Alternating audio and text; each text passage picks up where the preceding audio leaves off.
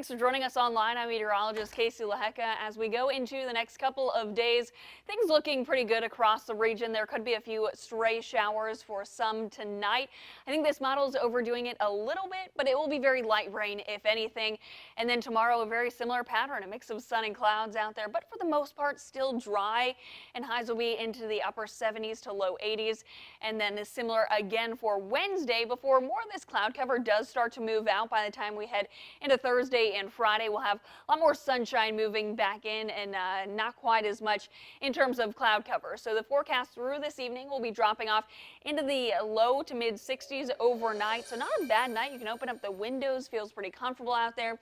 And then the next 7 days, dry. A very quiet pattern is in place right now. Low 80s for Wednesday and then back into the 70s for Thursday and Friday, but staying there as we go into the weekend.